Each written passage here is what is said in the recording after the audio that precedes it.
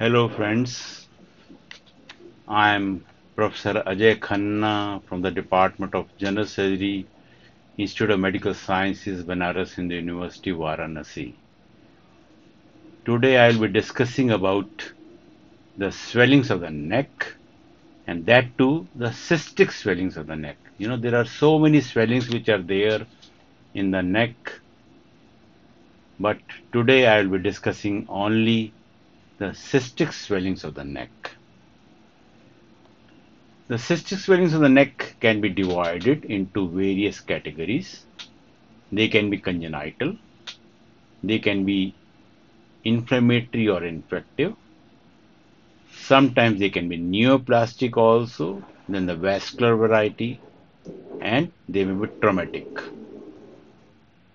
Now, in the group of the congenital, the thyroglossal cyst, the branchial cleft cyst, dermoids and epidermoid cyst, and the ranula. While in the inflammatory type, it is mainly because of some infection, especially in the tuberculosis, where there can be like a cold abscess may be there, which may present as a cystic swelling in the neck. Then the neoplastic variety, sometimes the lymph nodes which are there, they may become cystic and give an impression of a cystic swelling. A thyroid cancer may be presenting like a cystic swelling. And then HPV related human papillomavirus related squamous cell carcinomas which are there, and their nodal metastasis may be also like a cystic swellings. And then there can be the vascular swellings like the lymphatic swelling, like a lymphangioma or a cystic hygroma.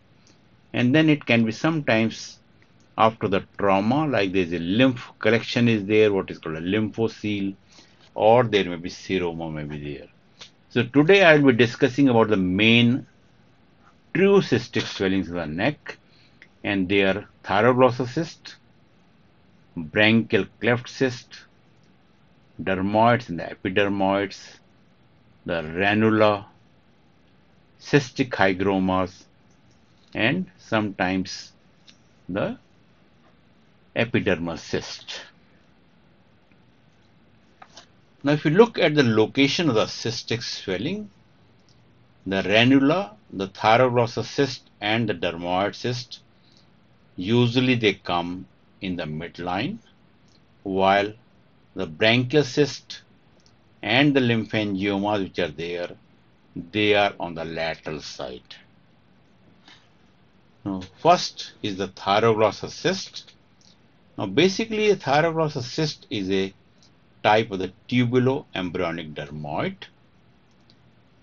It is found along the tract which is left over by the thyroid gland when it was descended from the foramen cecum, and they are lined by the pseudostratified ciliated columnar or squamous epithelium, and that is why there can be like the mucus secretion which you can see in a patient with the thyroglossal cyst. Now, majority of the patients of the thyroglossal cyst, they present before the age of 10 years, and the commonest location of the thyroglossal cyst is below the hyoid bone, but they can be present at the level of the hyoid bone, or they can be even the suprahyoid position also may be there for a thyroglossal cyst. Usually they are midline, but slightly on the left side they may occur, especially on the lower part. If it is a below the hyoid bone swelling is there, they may be slightly on the left side. They are soft, cystic, and fluctuant, and the transformation is negative. Now, the typical cyst which is there, it is deep to, or it may be embedded in the infrahyoid strap muscles.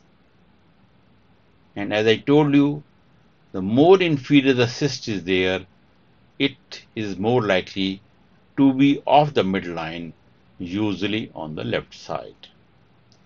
Now, one of the very important diagnostic feature of a thyroglossal cyst is the movement with the protrusion of the tongue. As you know that the thyroid swelling, it moves with the deglutition, but this swelling will move with the deglutition as well as protrusion of the tongue. So you hold the swelling and ask the patient to protrude the tongue, and you will feel like a tug is there. And if you find that tug is there, this is a sign of a thyroglossus cyst.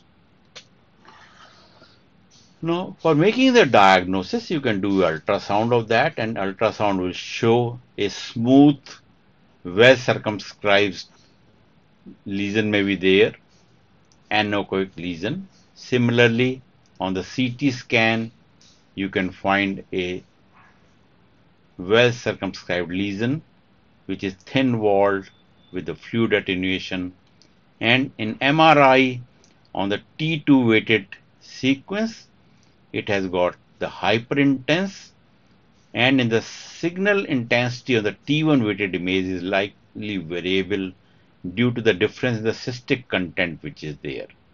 So by simple ultrasound you can make a diagnosis of a cystic swelling. Now this thyroglossus cyst may have few complications, like it may get infected, and because of the infection there may be a formation of a thyroglossal fistula may be there. Then in about 1% case it may develop the papillary type of the thyroid carcinoma, and that is why you have to be very careful in following these patients that this type of the carcinoma may not develop in a thyroglossus cyst. Now, majority of the time the treatment of this cyst is the excision, but one should make sure that this is not only a functioning thyroid tissue, because sometimes what happens that this will be presenting like a small swelling like a thyroglossus cyst, and that may be the only functioning thyroid tissue may be there. So it is advisable sometimes that you should do a thyroid scan to make sure that this is not only the viable functioning tissue, because if it is the only one then you will not excise it, but majority of the time that situation is not there. So the treatment for a thyroglossus cyst, what is classically called as cyst trunks operation, where you do the excision of the cyst by the elliptical incision which is made, and in way, because this tract which is there which goes up to the foramen cecum is attached to the hyoid bone. So in majority of the cases you have to remove the central part of the hyoid bone. If you do not remove it, there is a chance of the recurrence is there. Then sometimes nowadays for all the cystic swellings of the neck, one can try the sclerotherapy. You can inject certain sclerosant in that, like you can inject the OK532 in that, you can inject the sodium tetradecyl sulfate. All these things can be injected, and in a good number of the cases you can get a good response. Now the next is the branchial cyst. Now branchial cyst is basically a remnant of the embryonic development, and it is because of the failure of the obliteration of the branchial cleft. As you know, there are 6 branchial arches which are there, and they fuse with each other, and if they are not getting obliterated, there is a chance of the branchial cyst formation, or sometimes the branchial fistula formation may be there. So it can result in a cyst in about 75% cases, or a sinus or a fistula in about 25% cases. Now out of these 6, the most common anomaly which is there is the second branchial arch. Almost about 95% of the lesions, because the second branchial arch, they can lead to the branchial cyst formation. Now there are basically 4 types of the branchial cyst which are there in the neck, depending upon the location. The type 1 is it occurs anterior to the sternocleidomastoid, just deep to the platysma muscle. Type 2 is the commonest variety, like this one which is there is the commonest variety. It occurs deep to the sternocleidomastoid and lateral to the carotid space. The type 3 it extends medially between the bifurcation of the internal and external carotid arteries to the lateral pharyngeal wall. The type 4 is occurs in the pharyngeal mucosal space medial to the carotid sheath. But majority of the time when we are dealing with the neck swelling for the branchial, this is the type 2 which is there, which is situated in this upper part of the neck on the lateral side.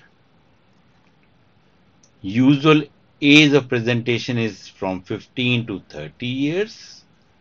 This is the common location, as I told you, at the anteromedial border of the sternocleidomastoid muscle, at the junction of the upper third and the middle third. So at this point, you get the branchial cyst.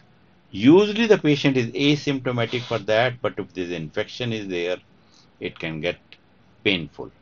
So they are soft, cystic, non-transparent, and one of the very important characteristic of a branchial cyst is that if you aspirate these cysts, you can reveal the cholesterol crystals may be there. Now branchial cyst on ultrasound, they are thick walls, or sometimes you can get the internal septations or the echoes may be there, and the CT scan will show a well circumscribed non-enhancing lesion of homogeneous low attenuation. There may be wall thickening and enhancement because of the associated inflammation. What is the treatment for the branchial cyst? The treatment is the excision. You usually make a incision like this, which is along the skin crease, a transverse incision, and then you excise the branchial cyst. Again, a sclerotherapy can be used, as I told you about the OK, and the sodium tetrahydrosulfate can be injected in the branchial cyst also with a good success rate. The complication is the infection, which may lead to a sinus formation in the upper part here. Then third is the ranula. Now ranula basically is a cystic lesion of the floor of the mouth. Usually it occurs secondary to the obstruction of the sublingual duct. It is like an retention cyst.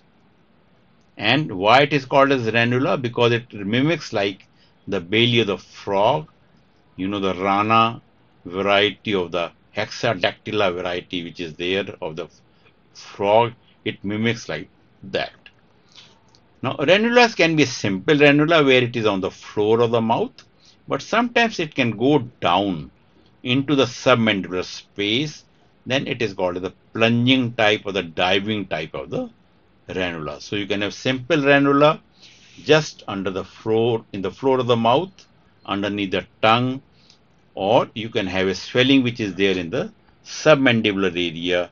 That is called a plunging type of the ranula.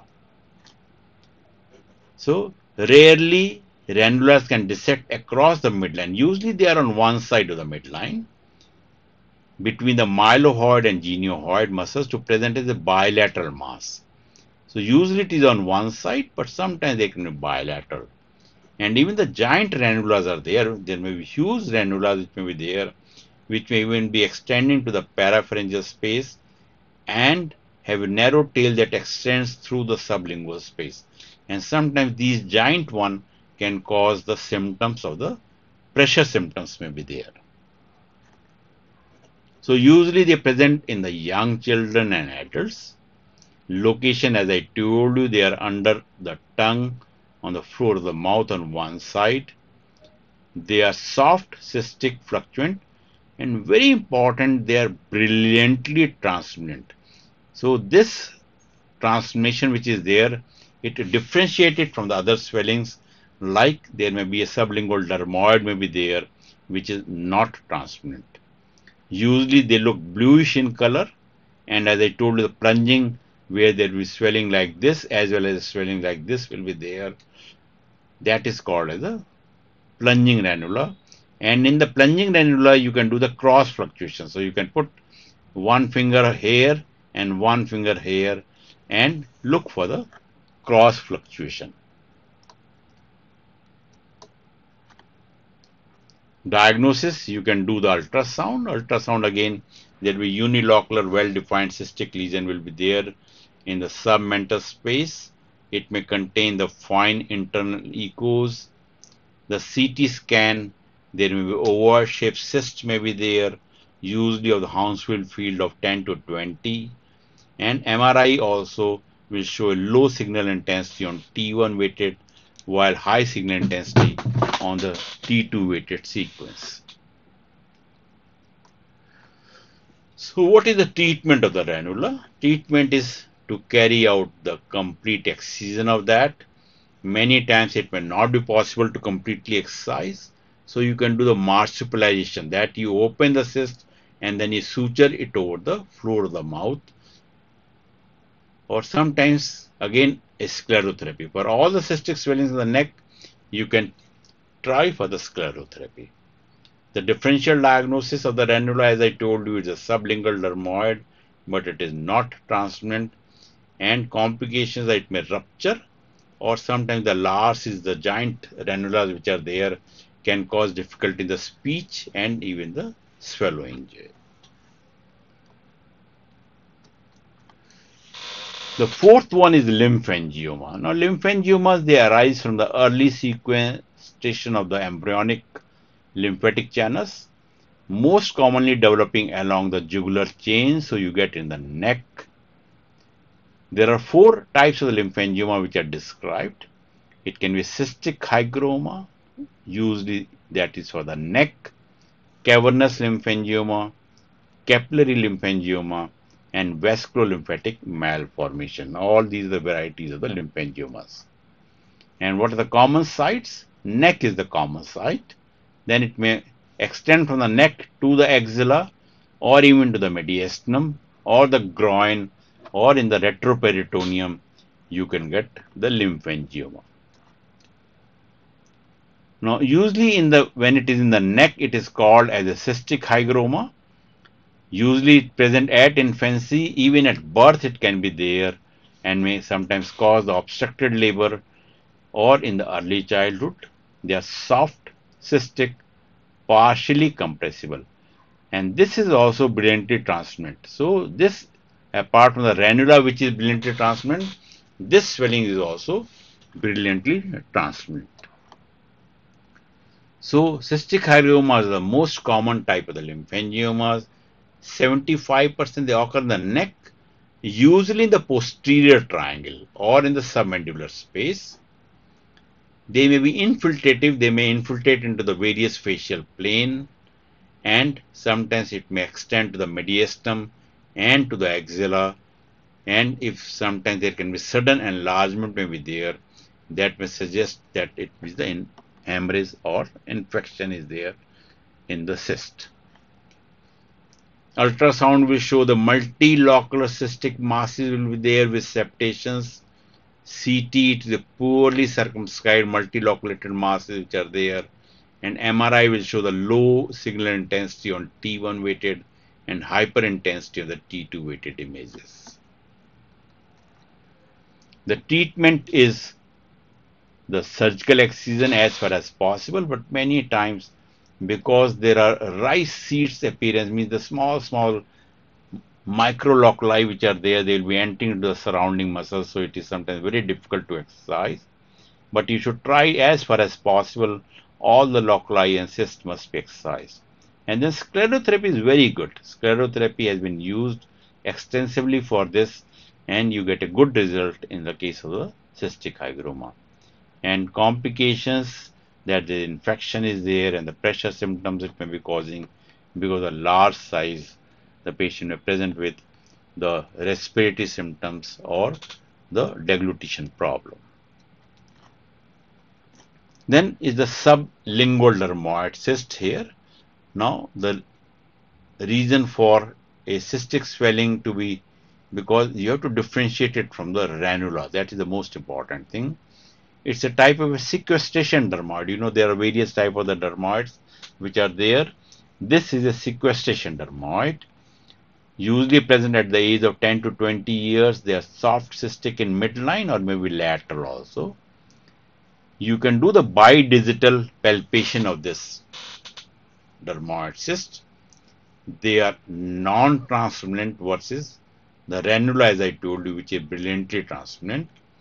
There are no hairs. Most of the time the dermoids, they have the hairs, but there are no hairs here. And differential diagnosis is the ranula and the thyroglossal cyst. And treatment is again to go for the excision of that. You can do intraoral excision, or the extraoral incision can be carried out if there is a big mass which is there. And then finally the epidermal cyst, commonly called as the sebaceous cyst, which is a retention cyst. It occurs because of obstruction of the sebaceous duct. It is just under the skin, and the typical black spot is there, what is called the punctum, which is at the site of the blocked sebaceous duct. And at this point you would find that you cannot pinch the skin over that, and you can indent this sometimes because there is a putty type of material which is inside that. You can do the indentation of this swelling, and the treatment for this is that to go for the avulsion or preferably the excision of the cyst, so that to avoid the recurrence of the, if you leave the wall, then there is a chance of recurrence is there. So thank you very much. Today I have dealt only about the true cystic swellings. As I told you, there can be many presentation like a cyst in the neck, but this discussion is only for the true cyst of the neck. Thank you very much.